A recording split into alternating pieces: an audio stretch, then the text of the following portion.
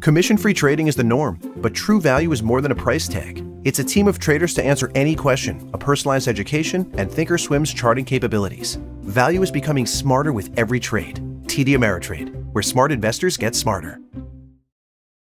The world is more complex than ever. How can you lead it? When I hear people say, I can't take a break, I can't take a vacation, I'm like, there is a problem in your infrastructure. The three things I always look for are competency, character, and have good chemistry with the team. When something happens, I should never be in a situation where I have to gather people, because if I'm doing my job correctly, I already know what they think. World Reimagined with Gautam Mukunda, a leadership podcast for a changing world. An original podcast from Nasdaq. This is a grow or die world, right? You either grow or you die. And we recommend people choose the former, not the latter.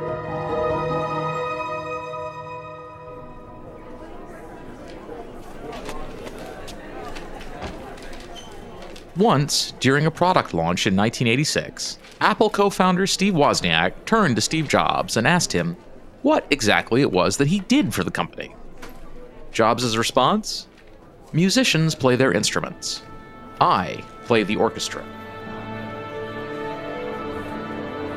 It's a great line, although it was actually said by Michael Fassbender in the 2015 movie, and not by Steve Jobs himself.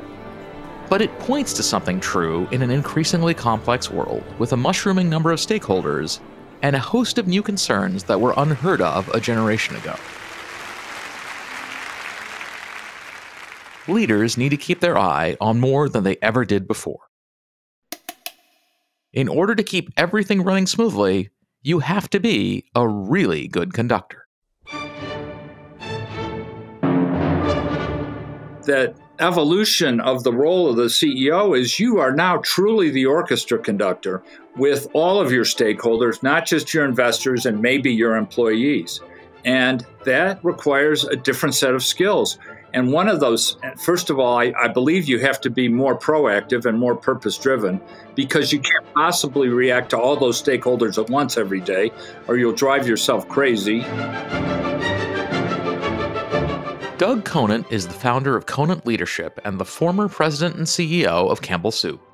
When he took over that iconic company in 2001, their sales and morale were declining rapidly, leading to what Doug describes in his own words as a circle of doom.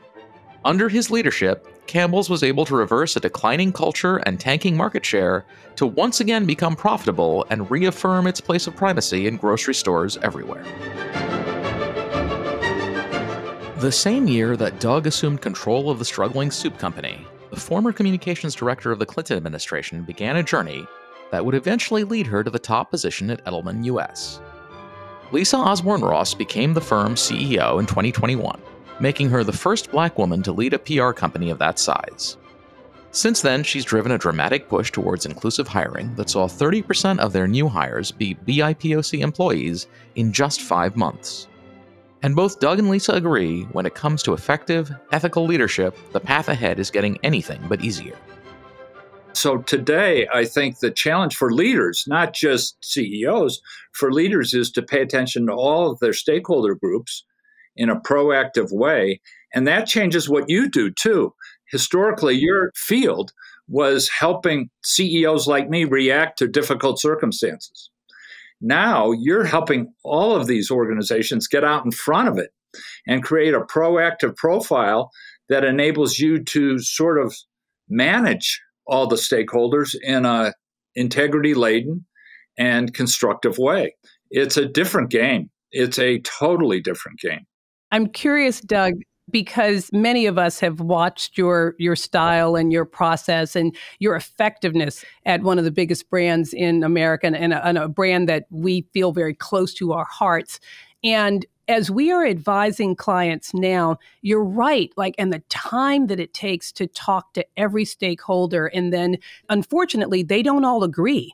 You have a conversation with 8 different groups of stakeholders, and they don't all agree. But I'm very curious from your perspective, do you then take all of the information? This orchestra is a beautiful visual, but do you take all of this information, or do you, at some point, you also have to listen to what do you think is right? What do you think is the best thing? And then sometimes that's at odds with the majority of your stakeholders, and then trying to navigate that is another whole situation.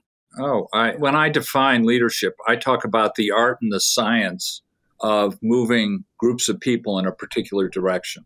And I believe there is a science to it. I believe it helps to have sharpened your leadership skills and to go to school on the craft of leadership and to always be learning it. But at the same time, you also have to be trusting your gut.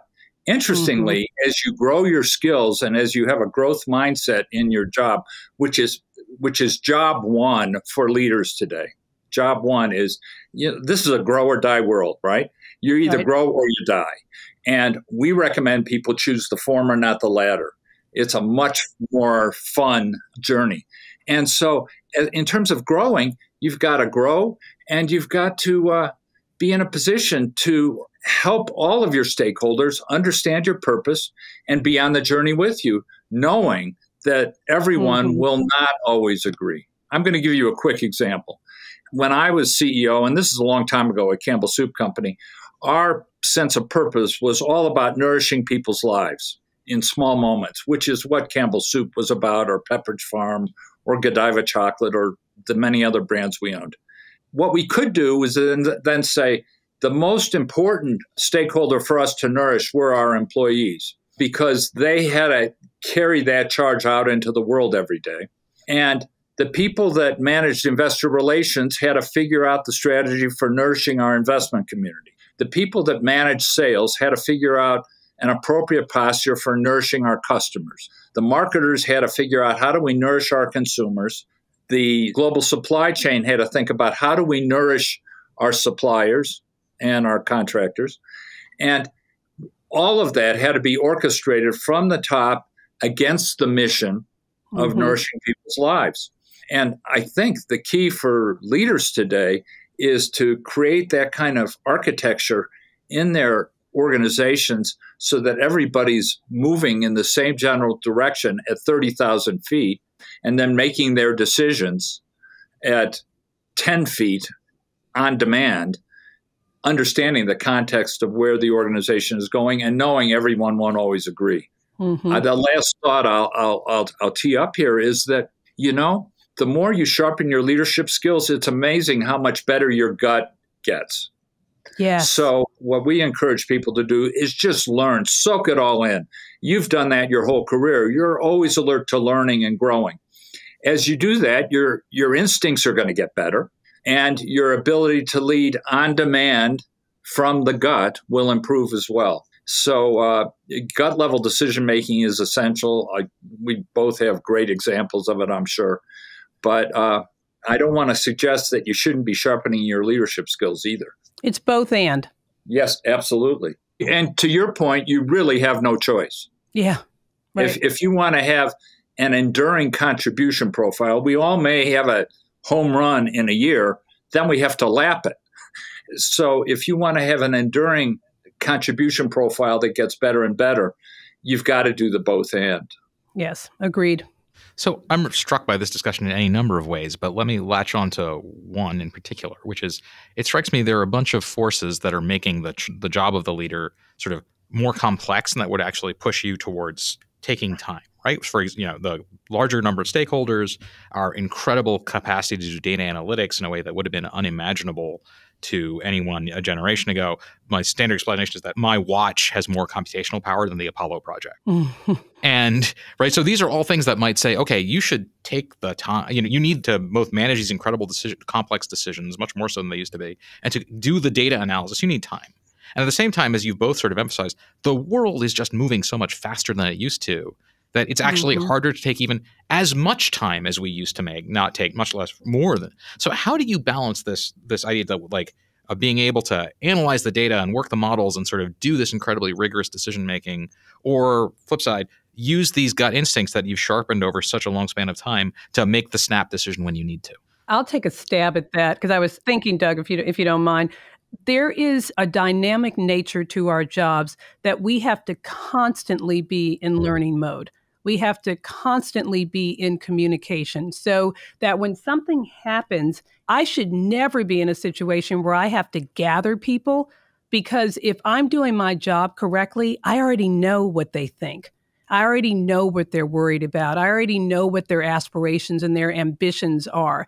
And so it is time consuming on a long-term basis, but in the moment, this is a little judgmental, but in the moment, if you have to gather people on something, perhaps you should approach it differently, because you should be in ongoing communication, ongoing conversation. The other thing, Gautam, that I think is incredibly important and different now is we have to create safe spaces, because as confident as Doug and I sound on this call, sometimes it doesn't go well. Sometimes we make the wrong decision. Sometimes we make a mistake.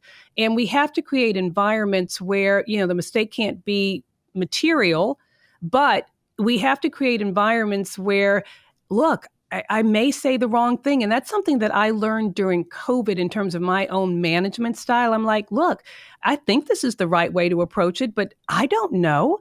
I know enough to give you confidence to follow me in this, but I may be wrong. I learned during COVID to show I'm comfortable with my emotions anyway, but I became comfortable saying, I'm afraid, I am worried. And it almost gave people license to realize that what they were feeling was okay. Simultaneously, I had to say, while I'm worried, while I am afraid, while I'm not 100% sure this is going to work, I feel pretty good about it, and I'm brave enough to make the decision. I am confident enough to deal with the consequences, and I have done enough preparation that you should not be worried that what I'm about to do is going to put us in any peril at all. Man, that's great advice. I just to build on it, one of my now old friends, Jim Collins, when he wrote Good to Great, and he defined the level 5 leader, he talked about the two essential qualities that he found in level 5 leaders who led over decades performance in their sectors by a wide margin. And the two things were humility and fierce resolve. And that's what Lisa's talking about. You have to display great humility. And today, I would argue also empathy. Yes. And then you have to have a resolve to get the job done. And everybody knows that you've got that fierce resolve. You're going to complete the mission. You're going to do it in an honorable way. And if this doesn't work, we'll shift over here. And they also have to know that you're always open to learning. So to me, what Lisa is saying rings true. I would build on it one other way. And that is, when I was a CEO, out of 1,000 decisions in a day, I was in the room for one of them. The other 999 were being made when I wasn't in the room. And by the time I would hear about them, they would be reimagined and be so articulately presented to me that, of course, it made sense. Right. So, the reality is it's not about you. It's about the team you assemble. It's all about the talent. 999 of those decisions ought to be made by people who are blue chip, A+ contributors and who are attracted to the mission and attracted to the opportunity to contribute, who the three things I always look for are competency, character, and have good chemistry with the team. And as a CEO now, I would say your biggest single job is to be the chief talent officer, to attract, engage, develop, leverage, and retain talent. So that in those 999 times when you're not in the room, that talent is carrying the ball and you can go with confidence. This is World Reimagined with Gautam Mukunda.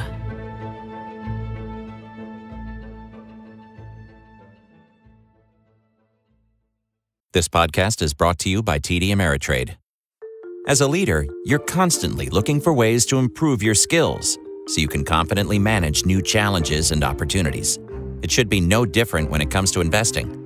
At TD Ameritrade, we provide you with the tools, support, and education you need to do one thing: become a smarter, more confident investor. Learn more at tdameritrade.com. TD Ameritrade, where smart investors get smarter. Member SIPC. It's intuitive enough at face value. Who wouldn't want to surround themselves with the smartest, most capable people? After all, if you're auditioning musicians for your orchestra, you're going to pick the best. But that also means surrounding yourself with people who might be smarter and more capable than you are. For whatever reason, that's really hard for some leaders to do. But as a leader, you need to be able to handle that, even if it means taking your own ego out of the equation. We can't talk about CEOs, we can't talk about leadership without talking about ego.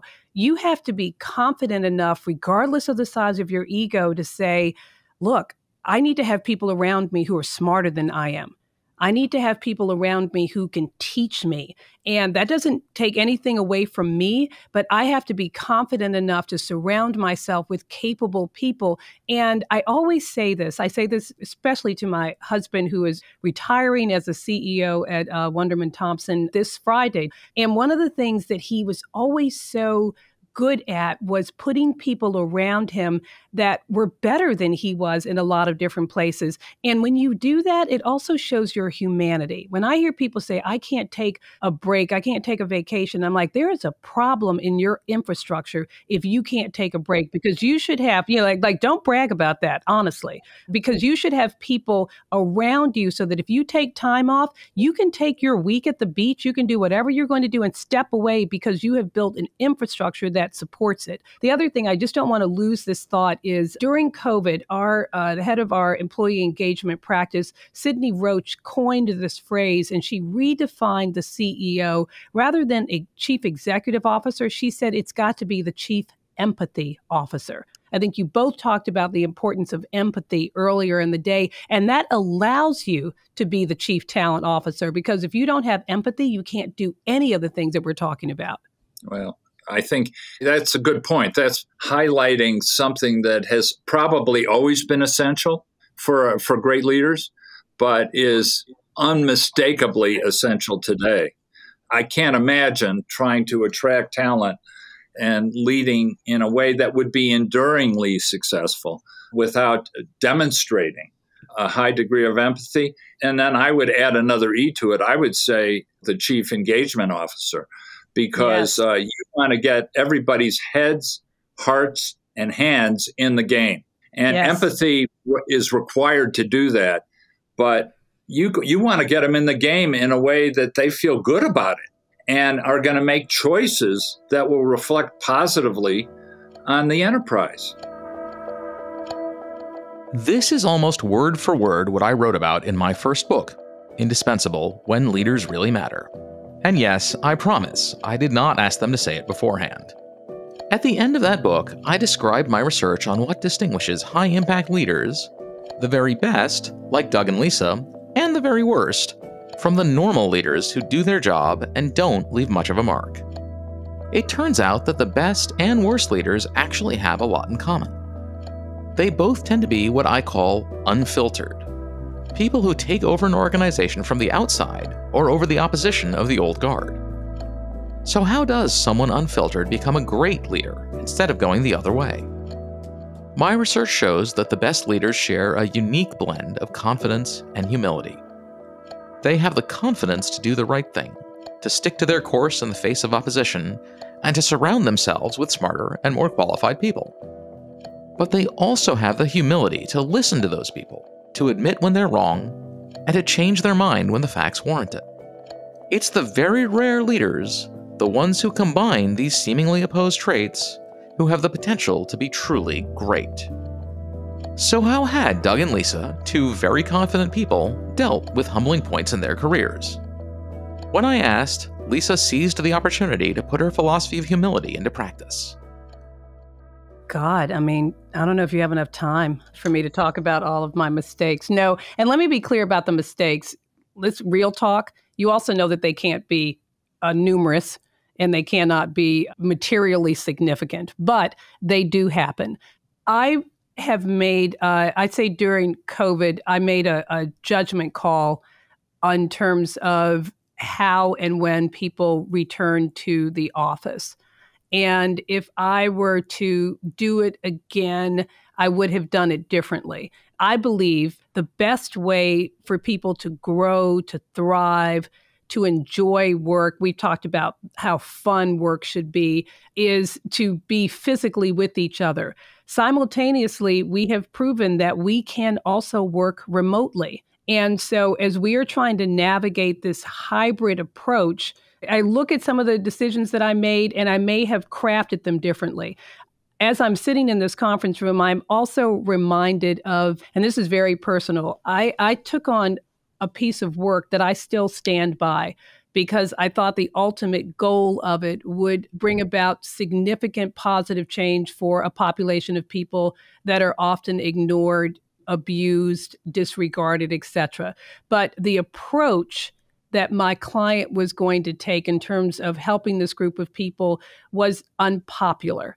But I took this account, and it upset a great many people in my organization. And I, to this day, will say that I'm sorry that we had to walk away from it, but I wish that I had listened more carefully to what the concerns were, but I was so convicted that the outcome and the good that the outcome would deliver outweighed the challenges that people felt. So I don't know that I would have changed the decision that we made, but I think I would have, I think I made a mistake in not listening to people more closely. Yeah. I understand that perspective. I'm just going to build on it a little bit. Look, leaders, it's not just CEOs.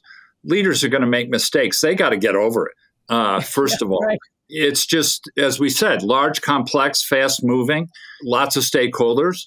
You're going to make mistakes. What I found are two things that are important. The first thing is building relationships proactively that can endure through the mistakes. The time to deal with the mistakes is before you make them. If you build up equity with people, what Stephen Covey used to call the old emotional bank account, and you're building their confidence in your decision-making and the fact that you have empathy, you care, you're still performance-oriented, whatever your collection of traits you want to display, whatever that is. If you build up that emotional bank account, when you make the mistake, people will say, okay, I understand Doug made that mistake, but on balance, I got to say he's headed in the right direction. Yeah. But he made a mistake. So that's the first concept for me. I'm always endeavoring to build that relationship so that when that mistake inevitably comes, I can work my way through it with whatever stakeholder group is there. The second thought is, very early on in my career, I think my first global leadership meeting with our top 350 leaders from around the world, we were in 38 countries, marketed in 125 countries. We had 350 get together, and I gave them my commitments, a list of my 10 commitments to them. Most of them hadn't met me yet. And the last commitment was, I will inevitably make mistakes.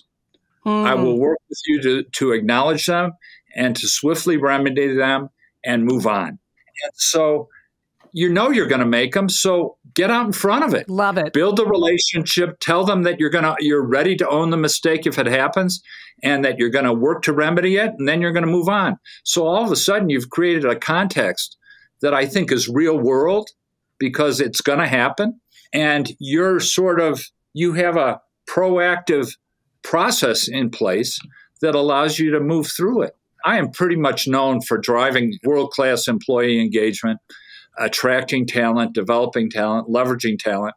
But you know what? I've screwed up more than once. I was terminated in a horrible way at one point in my career. I said, I'll never do that again. Guess what? I did it. And there were a whole group of extenuating circumstances, but I did it. And then I had to live with that. I had to own it, and I had to move through it. I think what made it work was the fact that in the interim, I had built relationships that would allow me to move through that in a constructive way. If I was not in a positive relationship with all of the associates, I would have been at risk. Look at what's going on at Disney right now. Yes. A lot of chaos, a lot of not confident in where our leadership is headed here. You're sitting on a powder keg as a CEO, so you need to proactively manage it. Bravery and humanity. That's what you just talked about are such beautiful examples of bravery by acknowledging upfront that I am not perfect, and humanity in that, look, something we all do. And it demystifies it. I love that. So I do too, and I want to build off of it because I would like to add a third quality of sort of superb leaders that I think that has sort of been an undercurrent here, but I want to surface it a bit, right? Because so when I talk to students or I counsel CEOs about empathy and how important it is as a leader, I often get some pushback, which is, we're not here to hold hands and sing kumbaya, right? That warm and fuzzy stuff doesn't actually make the numbers. Well, yeah, okay, but I'll just know, right? So, Doug, I said, I think you might be the warmest human being I've ever, spoken to over Zoom. But you also turned over 300 of your top 350 employees. There's a toughness to that. There is an ability to understand people to get them to do what you and the organization need them to do.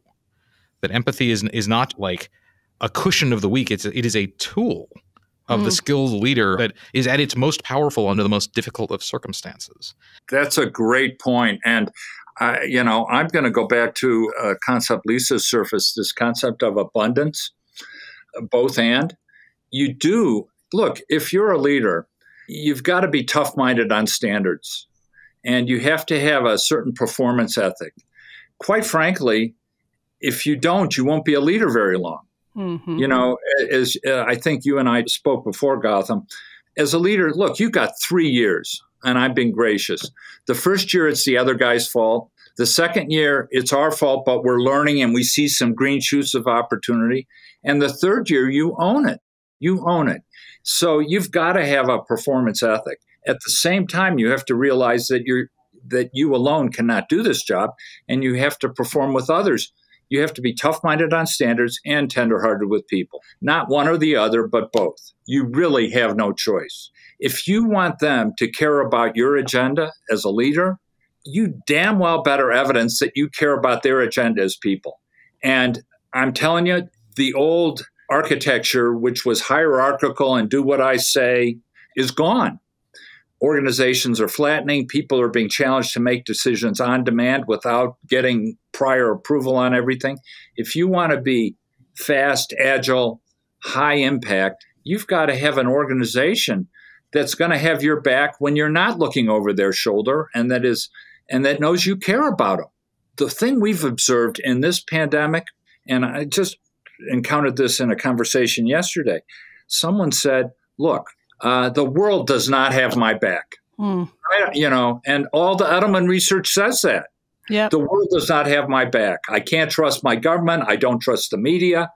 I don't have confidence in the academic sector. Nobody has my back.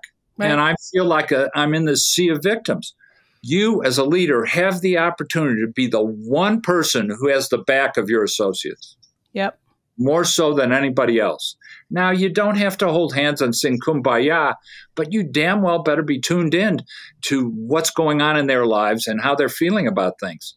Otherwise, you're not going to get their head, heart, and hands fully in the game. So, and another point Lisa made is you don't have a choice. Right. I think we now realize that, and this has been my approach, you put people first, profitability follows. So you have to understand the people that you work with and that work for you and that work alongside you, because without them, you don't have a service, you don't have a product to sell, you don't have a problem to solve. It's all about the people. And, you've got to put them first. And then when you do that, everything else falls into place. Doug and Lisa both have a wealth of experience with leadership. They're comfortable with owning up to their mistakes and sometimes even stepping aside if it means someone on their team can thrive. And with all this accumulated wisdom, I wanted to know who had done those things for them. Who in their careers had most impressed them, and why? I'm going to cheat. Historically, and I'll see if I can do this without getting weepy. My mother, who passed away 9 years ago, was my mentor, my muse, my motivator. She was a mixed race woman who wasn't able to graduate from college because it was World War II and her family ran out of money. And she worked her way up in the federal government. And I have 3 older brothers. two of them much older than I am. And my mother tells this great story of having this baby girl in the mid-60s with all of the legislation that was happening and the opening of opportunities for people of color, and her feeling this really deep responsibility because she now had a woman to raise, and she had a woman of color to raise. And by the time she retired, she was the highest ranking woman of color at what was then HEW. And throughout my life, gentlemen, I could be anywhere in the city because my mother had a very distinctive voice, and people would say, Thelma Osborne, is that you? And my mother would say, yes. And they would look at me and they would say, invariably, this happened to me all the time. Lisa, because of your mother, I went back to school and got my degree, and now I'm doing this. Lisa, your mother told me to stop chewing gum in a meeting. Lisa, your mother told me my skirts were too short. Lisa, your mother told me how to present myself. Your mother told me to not be afraid. Your mother told me not to fail. And my greatest honor was at her funeral when a colleague delivered the eulogy. When I walked out of the church, my team at the time was like huddled in a corner, and they kind of looked shell-shocked. And I was like, what is going on? And they said, she is you and you are her. And for me, that has been a guiding force in the way that I lead, the way that I am led, the way that I manage. So my mom, and most recently, if you haven't met her, you got to meet the president of Gallaudet University, Bobby Cordano. She is killer. And I love the way she sees the world, and I love the way she's changing it for all of humanity. So those are my two people who inspire me most. I wish I had Lisa's, her mother was amazing, as was mine, but not on the same level.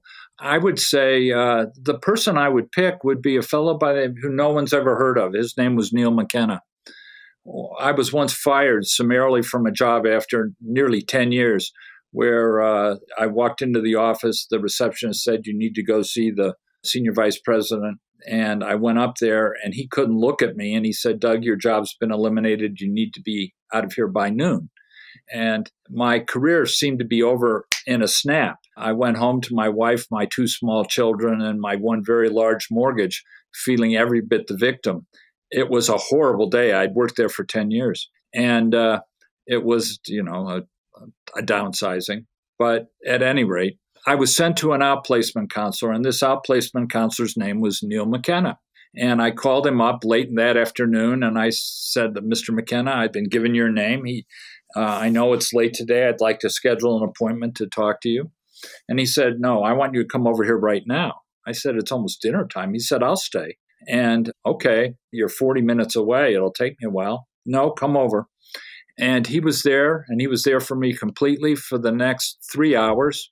And for the rest of his life, he was one of my dearest mentors and friends. And every time you would call him, this was before cell phones or caller ID, they were touch-tone phones. It wasn't rotary dial. I'm not that old. He would answer the phone, whoever was calling, he'd say, hello, this is Neil McKenna. How can I help? And he was always there to help the person on the other end of that conversation. And that is how he chose to walk in the world. I want to help. And I was so, in the fullness of time, so inspired by that. I decided many years ago that that's kind of the path I want to take. So every time I engage in something, even on this call, what I'm thinking about is how can I help? There are lots of traits required to keep the musicians in your organization playing on key. Thoughtfulness, speed, empathy, toughness, confidence, humility. See the pattern yet? It sounds inherently impossible, I know, and being a good leader means more than just walking a fine line between them. It means living confidently with a foot in both worlds. Because to go to work every day, putting on an act that's all confidence or all toughness, is to court the old dictatorial model of leadership, a performance of someone who just commands while others obey. Doug and Lisa are as warm and empathetic as it gets, and yet they are dazzlingly strong leaders. Not despite their warmth, but because of it. They've realized how to combine traits we normally think of as antagonistic. Because, at the end of the day, To be a mass of contradictions isn't paradoxical. It's human. We all have different sides of ourselves that we balance every day. It's being unafraid to show it that makes someone a great leader. What about you? Can you be tough and empathetic? Confident and humble? Are you brave enough to be human? If you are, you'll be the type of leader who keeps your team in harmony.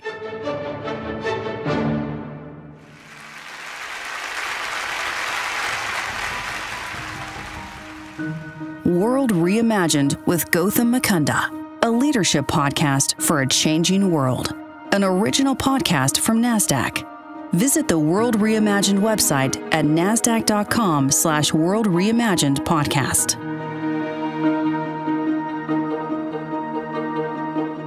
Gautam Mukunda does not speak on behalf of Rose Park Advisors, LLC, or any of its affiliates, and is not soliciting investments or providing investment advice.